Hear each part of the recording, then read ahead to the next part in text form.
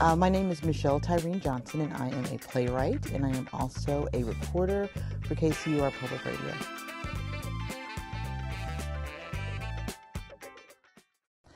I think I first learned about the play for colored girls when I was in high school. I have a recollection of having the paperback of the play in the house when I was a teenager, and I'm not even quite sure why I had it. I can't remember if it was for a class, if I had just found it at a bookstore, but I know it was a big deal to have in the 70s a play written by a black woman instead of all the plays that are in the canon that we've all heard of, starting with Mr. Shakespeare.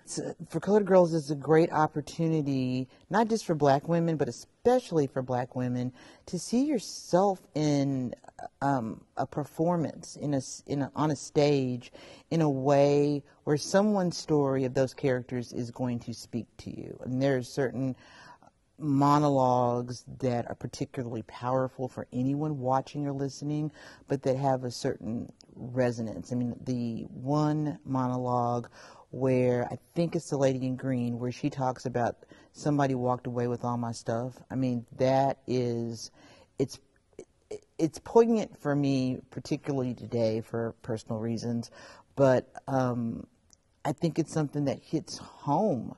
That whole concept of just, you can just look up as maybe the least supported, least celebrated, least protected demographic in our society, and still feel like what little you have is still up for grabs. I think, just in talking about politics and social ills, one of the things that hits me literally every day in one way or another is that people like to think that they're more exposed and open to folks who are different than they are, but we live in a society where there are majority demographics, and majority demographics are used to always being literally center stage.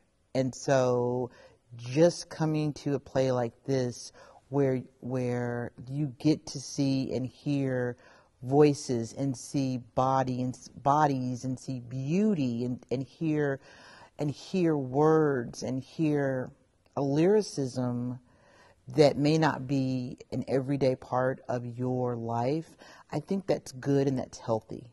It's important for the people who come to see the rep shows and maybe aren't used to seeing black women centered to understand that For Colored Girls is as much a classic as seeing Cat on a Hot Tin Roof.